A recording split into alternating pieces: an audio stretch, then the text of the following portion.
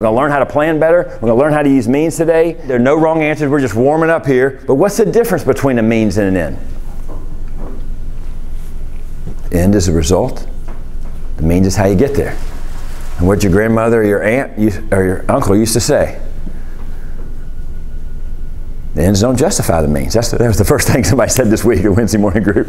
And we get that back. And we said it backwards in 2 other groups, like the means don't justify, it's like we get it confused all the time. And that is all day long. We're going to see we get means and end confused. So let's give some example of things that are means and some things that are ends. Good war theory. Sun Tzu would agree with you. So would a whole lot of other people. General Patton. True. True. Like thousands of ends actually lose their life because people are ends. You're an end. You're made by God to be in glory forever. But we sometimes put ends toward doing it. Better make sure that's something important, huh? Yeah. What else? An example? Graduating from high school or college is what? Would be the end. Yeah. And the end. It's over when they do that. It's a piece of paper sometimes. You get a piece of paper. There's a recognition of an enormous milestone. We're not limiting it, right? All of you, some of you have been through 4 graduations: kindergarten, grade school, high school, college, graduate school. But it's a new beginning too, isn't it? So that's kind of a temporary ends that leads to more. Okay. What is your most important end? Eternal life. Eternal life. Robert? Salvation. Oh yeah, good Presbyterian. Love God, enjoy Him forever. That's right. It's right. How should I be now? Well, here's how I'm going to be. I'm going to be in perfect rest. I'm going to love and enjoy Him forever. Good. What means do you use most often? Time. Energy. Yeah, the energy you've been given is a means too. Good. Time. Time, energy, and money. Time, energy, money. Yeah. Money. It's neutral. These things are neutral. Today's time is neutral. Technology, neutral. Who's seen technology used for bad? Just me. Good. Well, y'all are using it all for good. I'm glad. Technology can be used for good. Social media can be used for good. Social media can be used for bad. Money is a neutral means. It's neutral. Completely. Okay. What means have done more for your life? Money or the sacrifice of others? And give 2 or 3 to give an example of that. So say this and say, here's how it happened for me. Who's been impacted more by money or by personal sacrifice? Yeah, people have said all week long, I had no idea the sacrifice my parents went through until I raised these kids. Yeah. So how many guys don't have kids yet? Looks like about half this group doesn't have them at least. And that's good. But you'll never know what your parents went through. And somebody else said early in the week that it was, his dad, really didn't treat him that great. But there was a coach along the way. He just said, I'm gonna love that kid. I am just gonna love that kid. I'm gonna spend time with that kid. And I'm gonna be empathetic, and I'm gonna come after him and change him forever. And that person now does the same in a crazy way. So yes, the sacrifice is not close. Not close. Perfect. That's a free biscuit and a free coffee. Wait, for sure. What lies, this is live no lies, what lies do you tend to believe about means? That all I need is a few more nickels. The money will get you everywhere. Who else has believed that lie before? I got this, got these things. If I just can organize them in this fashion, boom, it'll happen. Right? Is work an end or a means? Work is a means. A means toward what? People. Toward people. You've been coming. That's a free biscuit. That's right. So yeah. It's a means. We think that our career, your career is a means. We're going to prove all that today. What lie do we believe about ends? And that's an end because they're stuck there. That person won't go past that end. That person can't change. We saw that in the one week where we dug into people and how to, with coworkers, right? They just, they'll always be the same. What else? What about an end? Might we be tempted to, if I just get this job, it'll all be better. And by the way, the whole world, Gallup did a poll, and this is now 15 years old or so, but like people used to say that things they wanted in life were food, shelter, clothing, kind of Maslow's needs, and now it's all wrapped up in one term.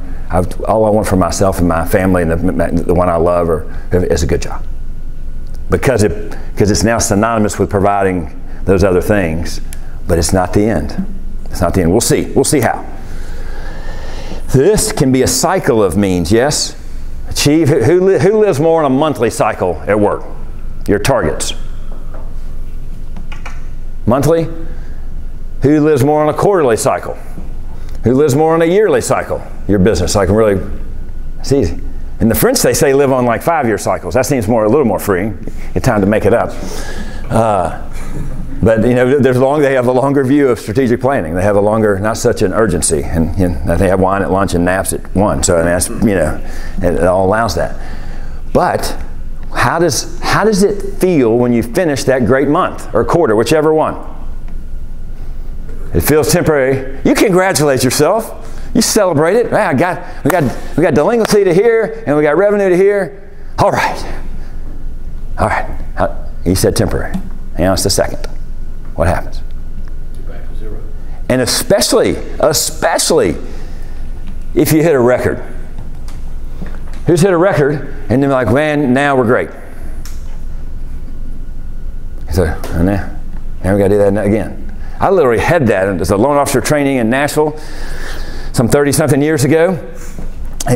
My manager said to me, I said, I think I'll do 8 or 9 loans this month or whatever. He goes, oh, don't do that. Don't do that. They're going to think down headquarters we can all do that. And we collected at the end of the month. So like, let's just collect. Don't be going crazy. We'll raise the standard. And I wrote about that in the article. Like we're going to get to 2 billion. That's going to make everything great. That's what Wall Street said was capacity and all that. Let's get there on our run rate, and then just it's a cycle, and then all the financial structures and everything we had to do, debt-wise, leverage-wise, securitization-wise, all fancy financial terms, and that really were supporting more production. Let's just keep going. Let's keep going, just like that, to get more. It doesn't stop. So that's a means to a means to a means to a means. See how it goes? We think it's an end. That $2 billion goal, that sounds better than high school. It's a means to a means to a means. And even if I'm in graduate school, it's a means. Am I doing it to get to what? To get to what? So we're going to see all that in just a second. All right. No one can serve 2 masters. Either you will hate the one and love the other, or you'll be devoted to the one and despise the other. You cannot serve both God and money. Okay. Again, we're in Live No Lies. That's where we are right now. We're getting to freedom right after this. But we pick on money, but I mean, money is kind of the chief means. It is, as we've seen before in other lessons, there's a great article on this if you need it. There's a great video on this if you need it, and just have you text me or your friend text me. It is fungible. We can turn it more than anything. When Jesus said this, it's fungible. It can be turned into lots of stuff. It can be turned into something else. It helps us get things. It is accountable. We can count it. We like to count stuff. And I start looking at a golf tournament on a Friday afternoon, especially a big one. I got to keep going back, see what the numbers are. We kind of can get addicted to numbers.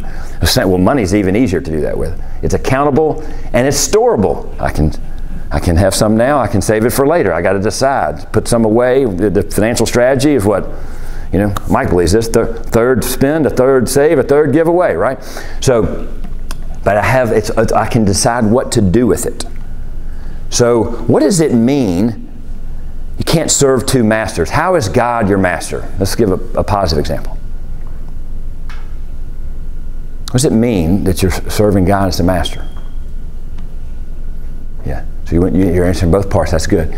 But yeah, God, it's like, you're God. Well, the basic of God. You're God, I'm not. That's a good one. We'll start right there. I believe in you. I know you got me. Help me believe. That's maybe the second most basic prayer. And then we see, your kingdom come, your will be done, not mine. We see these, yours, or like, your God, I'm not. Your kingdom come. Your will be done. Those are basic things. And Lord, what would you have me do? I'll do it. We're going to get to that in a minute. Because some of that gets down to, who's asked that question? Some, Lord, what would you have me do in this situation? See. So, now what does it mean to serve money? How's that synonymous? And I thought, I need it. It says, that's a great song. Lord, I need you every hour. I need you. And that's a great testimony that says you know you're His when you say, Abba, Father, I don't have this. I need something. I need you, Lord. So when we do that, I need money. I need it. If I just had this, I'm going to be good. And then when we do that, when we put the $2 billion target or a 30% increase, most of us are living in like, Lord, about 30% more would make all this work. Think about that truth for a second. About everything, we can just see about 30% more pretty easily. It kind of just smooth everything out. Think about your own budget, right? Because we can just go a little further. Some don't. Some really have means problems, okay? And we're out here to help solve that. And some really have no means problems. But everybody in between is kind of like, about 30% kind of get this going. Yeah, and it'll pop back up today or tomorrow, right? Who's going to have it? Who's going to have it pop back up? Okay, we are. Okay, so this is the first thought is know you have the problem. And second is to move forward. And that's what Piper says when we think about how we position ourselves underneath money. Like if I can put myself in this position, or if I had a million nickels dropped on me, we call it nickels here. It kind of helps make it easier, gives it less importance, makes it less of a God. Nickels. So but if I had a million more nickels, if somebody dropped it on tomorrow, you would rearrange these things, right? You'd rearrange some things, and that'd be okay. But that's what he says in the lesson we looked at a couple of weeks ago. Is like, think about now. No, that's how I'm supposed to think about God. I'm underneath Him. How do I arrange things underneath Him? Okay. Here's how lies work. We won't spend a lot of time on this because we're a little behind. But like deceptive ideas. The very first one was, did God really say? And that's the thing we ask ourselves. Did God really say? That's what the serpent said to Eve. Did God really say you can't eat from that tree? He said we can't even touch it. Oh, that's what we do. We make it just a little more unreasonable. God didn't say don't touch it. I guess you could touch it all the time. But we add a little more unreasonableness to it. So it's a truth. The worst lies are this. They're that just get twisted at the end. Now, the worst one would be 99.9%. They're not two decimals in any number. But it'd almost be all the way true with a twist. It's a deceptive, and then our flesh kind of goes, I like that. I mean, God could be holding out on us. I mean, like we have everything. It's perfect. He's providing everything. There's no reason to fear. We hadn't sinned yet. They don't know what sin is. But if there's a little more, I'll take it. That's what she did. That's what she did. Eve didn't have this, but the rest of us do. Adam did. Everybody else is doing it. The pattern is there. Everybody else is doing it. Everybody else is going for money. Everybody else says that's what it's about. Everybody else has this. Everybody else has a 7-boat lake house. I'm just trying to get a notch above what I think anybody has. Because you can have 7 boats and use them well. Okay, so it's never the thing. It is really the heart. God wants your heart. And you know if you're changing your heart toward a desire, it's not. You're within you. The truth of God's word is written on every person's heart. And you know if you kind of twist, like, why am I doing that? Why am I doing that? Okay? That's a lie. That's how it works.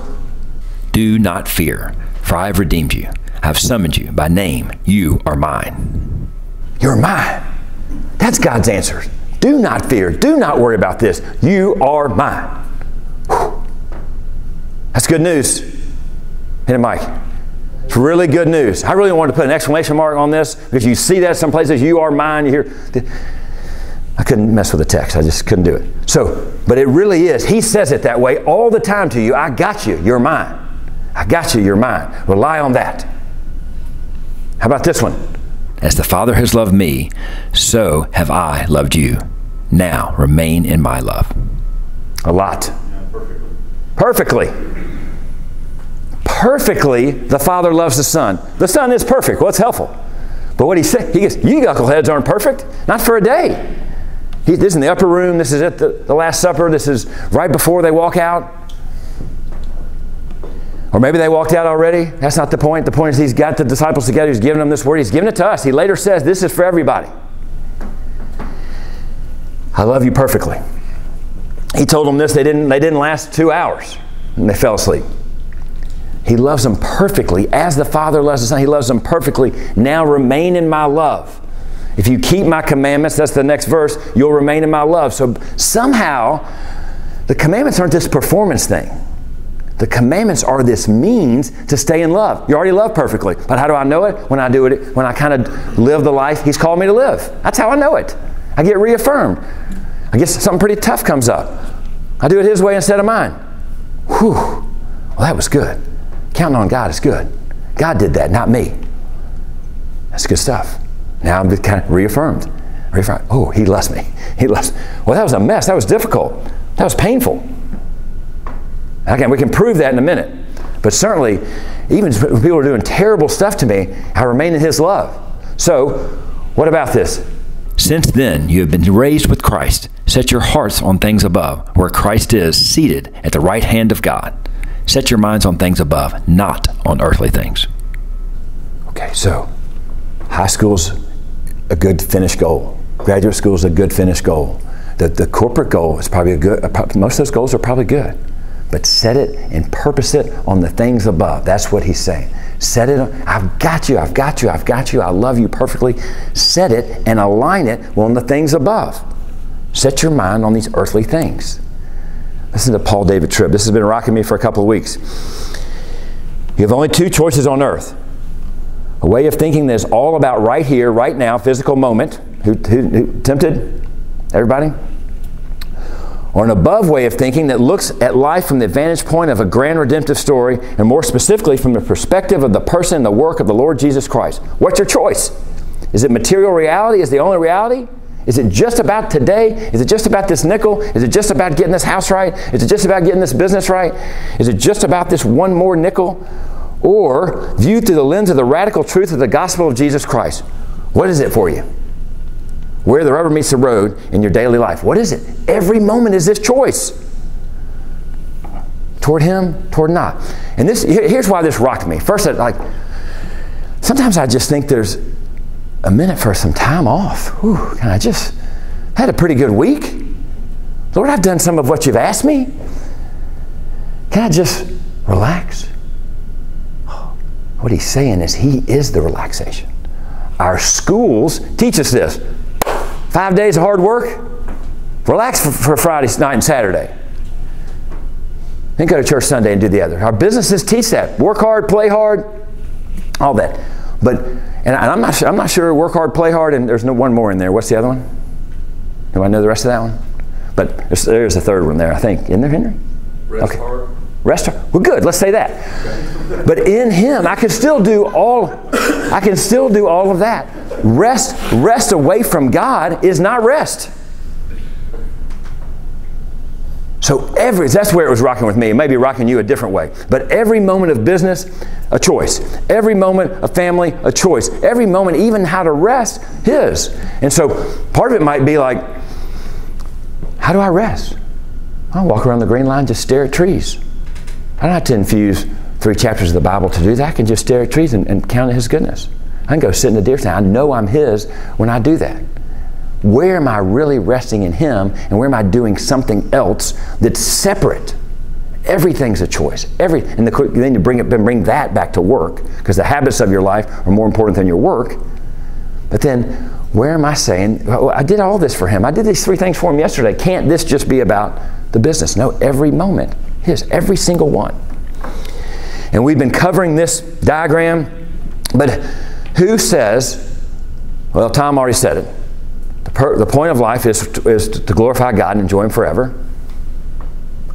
Who has trouble making that tangible?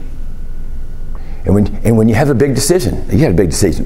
You kind of relook at this, but this is how it works. And some of you can be gift focused, like I've got this. How do I use it?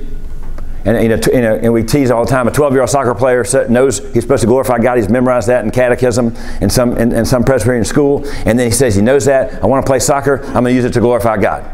But he's backed into that, right? And we can be that way. But we have this gift. I'm good at it.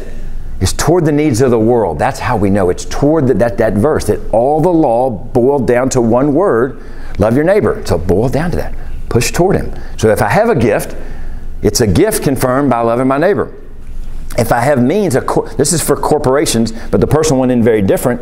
What the mission opportunity is to push gifts that we have with the organization. We got a team that works great together. We've got these assets. We've got these means. We've got these means of financing. We've got these means of time. We've got these people. We've got all this stuff together. Let's put it toward the needs of the world.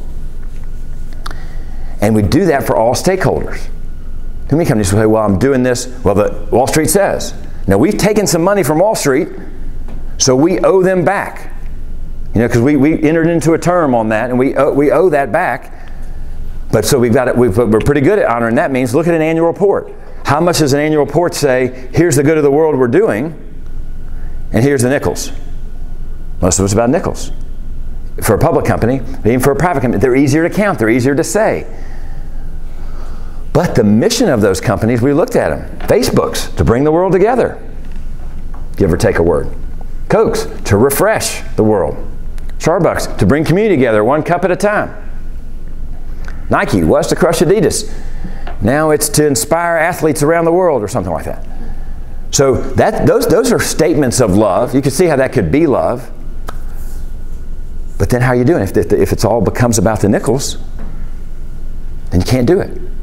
And so one of those companies, without judgment, that's their mission. But there was a whistleblower to Congress that said, I've got all this data. I can see we're tearing the world apart. I can prove in the data we're tearing the world apart. We're not doing our mission. And so she used that, and she went to Congress and said, this data is tearing the world apart. And that changed the way that organization's doing some things. So that missions are good to declare. The mission's right. Mission's only been around in companies about 50 years now. The church had them first. Jesus gave us one called the Great Commission. Great Command. And then they had them in battle, like Tom's talking about. Here's the mission. And then companies picked them up with Peter Drucker about 50 years ago. So all toward one thing. And how can you do that? How can you love? How can your gifts be used to serve the needs of the world? Just take it one more past the word of love. What do people need? To know that they are image bearers. Yeah, to know they're image bearers. It's a real religious way to say it, and not even religious, it's just a scriptural way to say it. It's what God says. It's good. Now, what does that mean at the workplace today? If they're image bearers, they have what? Value. They have value. I'm not sure that's not the number one thing you can do to each time with each person is you have value. You matter. We prove that in the working one. It's what employees want at major companies around the world, and it's been true for more than 30 years for sure, is that I want to know, think about yourself, I want to know that what I bring to bear, what the gifts and strengths that I have are used and make a difference at this organization. And if the boss is good at that, think about the best boss you've had, he's good at saying, you're good at this, let's push it this way, that feels good, doesn't it? I was just used to matter to the organization today. So everybody can do that. Everybody can leave a conversation with a mad customer, making them feel more valued. You're too good for this. Even in collections, you can do that, can't you, Wade? Because you're too good for this. This isn't good for you. You matter. You make a difference. You need to pay the nickels. It's a bad pattern you're going under. You can they have value. They make a difference. You can do that for people all the time. How else can you do it? Who believes the thing you're selling people actually need? I think so. You're straightening out whole systems of systems for government. I think you're right. I think things need to be better organized. Things are a mess. Some of your financial planners, what did a financial plan provide somebody?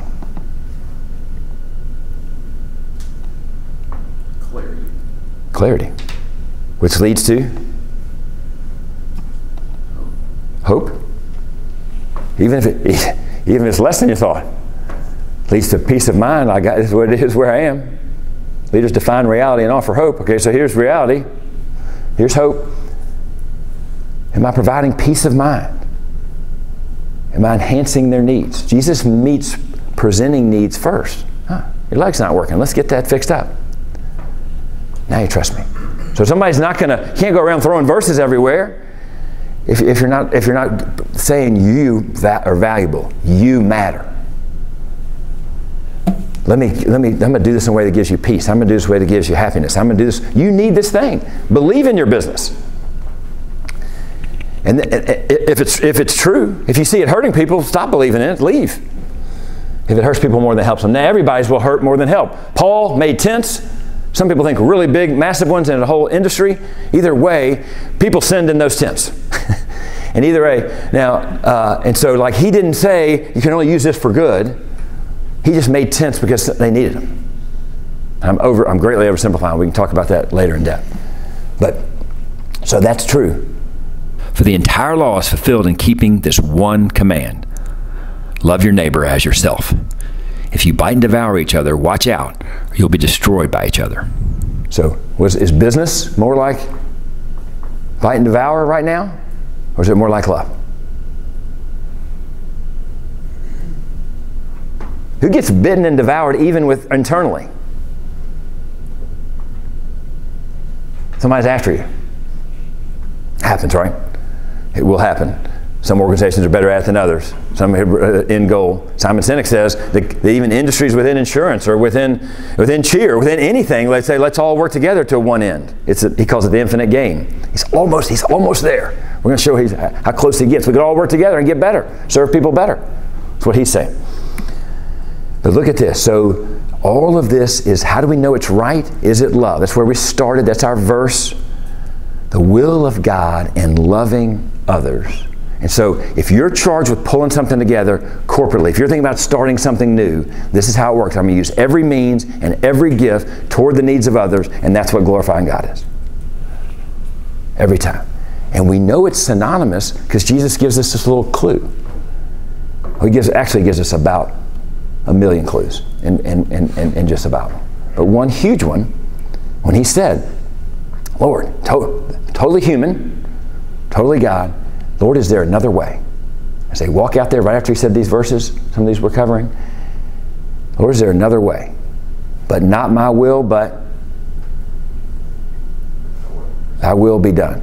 So in the biggest moment, the thing that allowed you access to God, the biggest moment in love in the history of the world, he said, is there another way? No, there's only one way. This perfection ordained from the beginning of the time. That's why you got to read in your Bible through a year Leviticus and Numbers and Deuteronomy and all the law and understand it to realize they tried everything. And the Pharisees and the Sadducees were adding extra stuff to it. And it wasn't working. I get holier and holier and holier. No, you stopped loving a long time ago when you started adding all that stuff to it. What all is, so the only one way to pay for everything was to lay down his life. So and John 15:13 says, no greater love than this than a man lay down his life for his friends. That a woman lay down his life for her friends. That's love. And so I'm pushing the best thing that's ever been done for you. Your parents did it. Your coworkers have done it. A good boss has done it. You have friends that have done it. They've sacrificed for you to push it forward. And that's what an organization should be about. To use gifts in a way that might even cost something to means. All the way. We compared means. Means are this way. Here's how you know it's a means. If I get 18 high school diploma, is it better?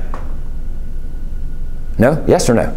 If I get what? Get 18 high school diplomas, is it better? No. No. One will do. Don't need more. Do I need more blood than I have? Some people do. And do I need more oxygen? Means. Do I need more water? In Germantown? Yes. So do I need, if it's bad, I need it. I need it to be a certain level. But at a level, this is what money is, guys. To a certain level, it's right. It keeps everything going. But to another level, it's useless. Like 18 high school graduations. Oh, it must be a means. Could I use more sacrifice of others? For myself, I could actually. Could I use more? But you could too. But actually, it's finished. It's complete. God did it. So now I can go sacrifice for others. See how that's how you test it. If I have too much of this, is it good or bad? It became non-neutral when I got too much of it. Blood becomes non-neutral. Oxygen. And by the way, Jim Collins, one of the greatest business thinkers of our time, and Built to Last, he's the one who said this. So it's, the fact of layoffs, and Simon Sinek goes over this, layoffs were kind of a new thing also in the 70s and 80s because they made certain promises of certain margins instead of staying together. Now look, a business, the good of the business does run out. The raw materials run out. So there are times you have to right-size business. I'm not saying that's wrong. It's not. But what's the greatest means of love? Just holding this thing together and all failing at once isn't love. So you have to say, what's love? What's love for the stakeholders? Oh, we promise this. What's love for the customers? Let's do this. What's love for the people that work here? Okay. How do we make this practical in 13 minutes? Commit to the Lord whatever you do, and He will establish your plans. Pray first, for sure. But prayer is preparation for action. So I'm not going to pray one way and then act another. I'm going to do everything in the name of Jesus is a verse, Colossians. Okay? How about this one? The plans of the diligent lead to profit as surely as haste leads to poverty. Who's done something really fast and say, uh-oh. Hit send too fast on that email. I'd like to have that one back. So diligent, thinking it through, diligence. So it seems like if we're strategic, it's that way. Now how about this one? The lot is cast into the lap, but its every decision is from the Lord. Wait a minute. If I'm diligent, it works out fine. Isn't that what we just said? There's a paradox here. I'm diligent. Works out fine. I get up and pray. But who's done some diligence and it turned out bad? Every decision is from the Lord. Every result. Listen to what Tim Keller says on this. Your plans belong to you. Your choices belong to you. But what actually happened is completely set. It's completely fixed. Both at the same time, not 50-50, not like 50% free. Like I have 50% free will, and then He's got it 50% fixed. No, I have 100% free will, and it's 100% the fix is in. 100% determined under the sovereignty of God. Now, does that stress you partly out, or does that free you? Get up and pray, Frank. Be diligent. Do it as Jesus would do it. Fix is in. Is that freeing or stifling? Free. Everybody said earlier this week, we pray for a sick person we can't help. We're praying, Lord, you got to pray. So even my best efforts on the soccer field, best efforts in the deer stand, best efforts in guiding this team, best efforts. It's my faithfulness that matches with His righteousness. Let's go all the way through. People are always saying, I need God's guidance. I need God's guidance. I got to figure out His will. But God's guidance, according to the Bible, is something God does more than He gives. Lord, just give me an answer. Who said that? Somebody right here earlier this week really freaked out. I'm saying that all the time. I'm praying to do His will. Keep doing it. He's not saying don't do that. This is one of the things. It's not both and. It's all together. Lord, show me. Lord, what is love in this situation? I have no idea. I've never seen this situation before. But help me see what love is. But yet, Lord, you've got it. You've got it. And it's something He does. He's done. You've learned more about Him through stuff. Ronnie Stevens says the Bible is not just a rule book put down on you, but your life is given to you to understand the Word of God. The situation, that's how He guides you through the situation itself. I made some bad decisions in that. And so, when somebody says, I need God's guidance, you're standing in it. You're His, you're mine, you're loved like Jesus is loved by the Father. You're standing in the middle of God's guidance right now. Who's got something sort of tough in your life right now? You don't have to raise your hand, because we all do. It's either a little tough, it's not compared to the big tough thing. We're standing in the middle of His guidance. Right now when you're hearing His Word, He's with us. And as you go through it today and tomorrow and a month. So how do we make it super practical? Look, Joseph is the example of this, right? So think about it. He was supposed to go down to check on the brothers. He did. He got thrown in a ditch.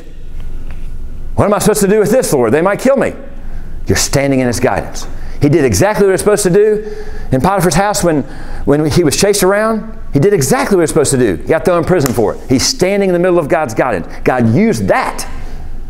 He said, Lord, what are you doing here? You guarantee you He prayed that. He knew He was God's. He had dreams. You know, I don't think he gave up on it. Maybe he gave up on his dreams for 3 days, 6 days, 12 days, 30 days. I don't know. I can't wait to find out. We're going to find out. Oh, you did that too, God. That's how you did it. And then Joseph said, you know, I'm just going to loving people and telling people, oh, he so turned his action into love, they told him everything. Here's how it works. In 8 minutes. Gifts and means. So remember, we define gifts or things about you, things you have. I may not have said this well, but gifts you deploy. They're yours, they're given to you, and you deploy for the needs of others.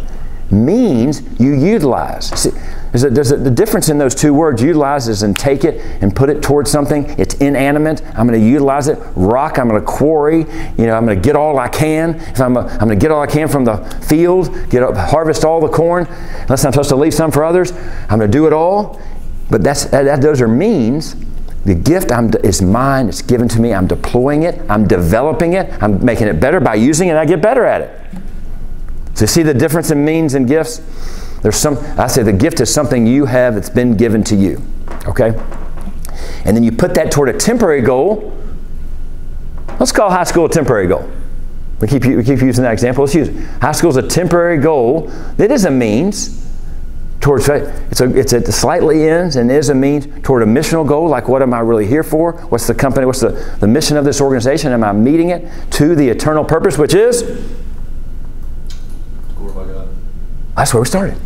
To glorify God and enjoy Him forever. So a goal that serves a means, or more important goals, best practice, they're smart. Right? They're specific, measurable, attainable, or realistic, time-based. So I've got it. That's good. I need to graduate high school by this date. High school, they don't let you stay 2 or 3 years like they do in college. Not too often. I guess they do sometimes. But I'm going to get done by this date. That's okay. I'm going to do it that way. But same with the corporate objective. Same with this project has this, right? A good project has this every time. I got to get done by this time. It's toward the mission. And if it gets off of the mission, it's no good. If it's not helping the company, it's no good. Oh, we planned this thing to such a place. It's no longer supporting the mission. It's become an ends in itself, and it's not toward the mission. We got to abandon. Who's abandoned a project before? That's how you know it's not consistent with the means. Bob Goss says he quits something every Thursday. I like that. Really good for us ADD guys. I don't have to do that anymore. So, I think that's good. Is this helping me reach the mission? I can throw some of that away. Is it my goal? The mission is an organizational goal that serves the needs of the people, the message of which the goal is pursued, helps all stakeholders flourish. Everyone.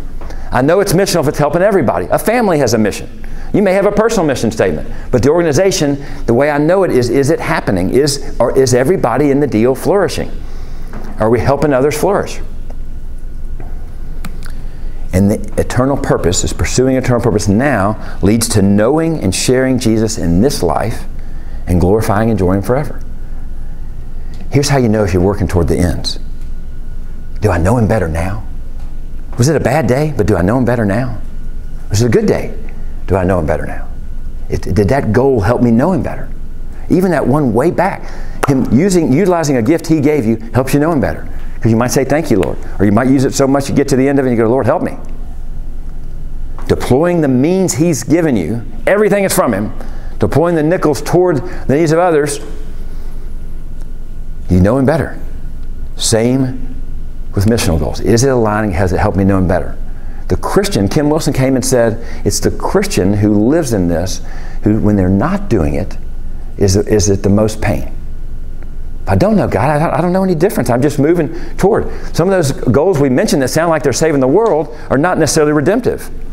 It's just a good thing to say, and they're using biblical language to do it. That should tell you something. They're starting to borrow from the Bible to create the best possible mission statements.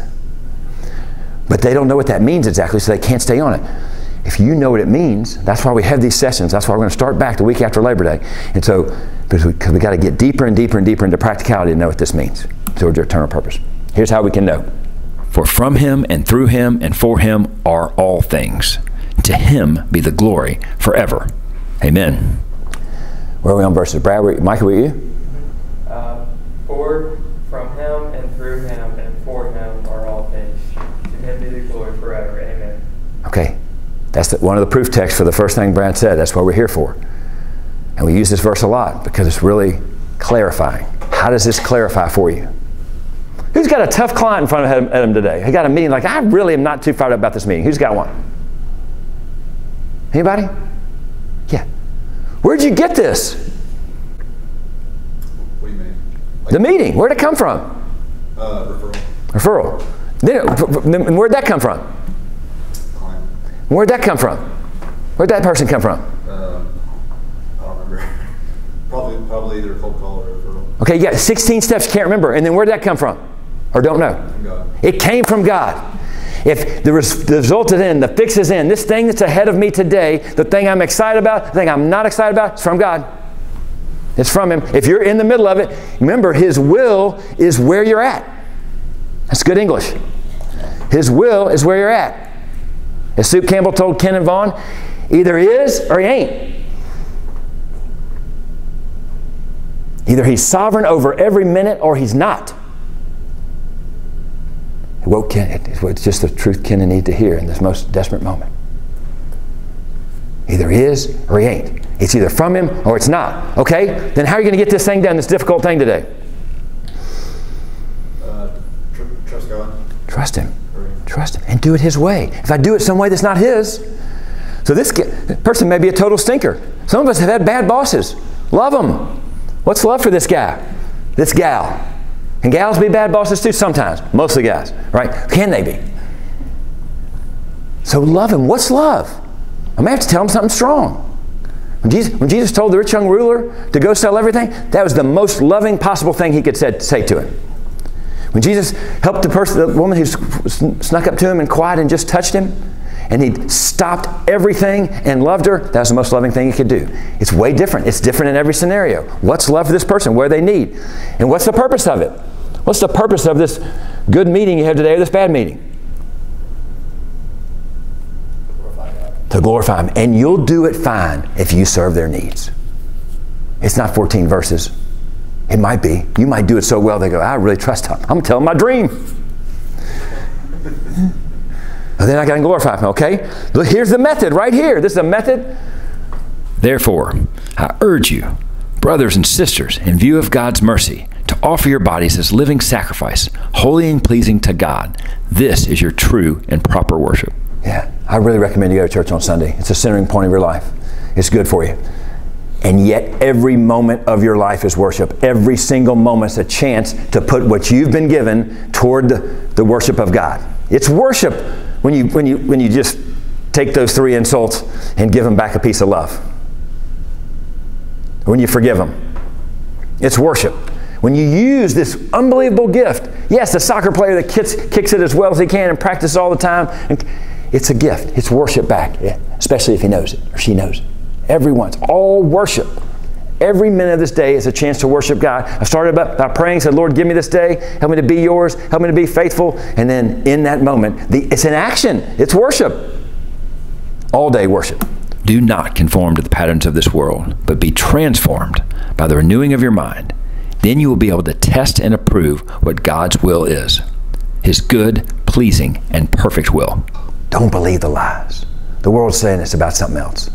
Over and over and over again. It's a pattern. It's a pattern. It's a formation machine, John Tyson likes to say. The world is a formation machine. Don't believe it. You don't have to have that because everybody else does. Don't believe it, but instead renew it with God's Word, renew it with these texts, renew it, what you've learned, throw away everything I've said that's not consistent with it, and trust Him. Know you're His, and then you can test what love is. I don't know. You could test love and not go well. Joseph was testing love when he didn't comply with what was asked, and he probably thought that was a bad idea for a couple of minutes. And then he saw what God did with it later. So sometimes tested later, but most of the things you get to test, you know if that was love for that person at the end of it. You go, oh, I kind of messed that one up. I tried to love him, but I didn't love him right. I didn't know how. I need to work on that competency, and that's what we're going to talk a lot about in the fall, how to get more competent at specific things, at deploying your gift. But so that wasn't, it was still love because I tried. But it wasn't, well, I've learned how to love somebody differently in this deal.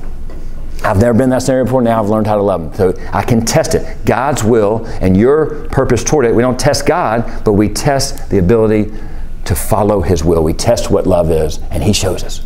He's that good. Lord, you're so good. You're perfect. Every minute of today, yours, and you've got us. You're saying we're yours. Help us to believe it.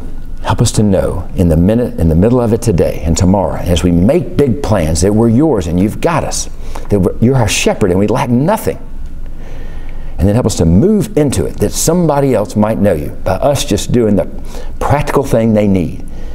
And then in that love, that they might come to know you through it more and more. We pray it in your name, Jesus. Amen.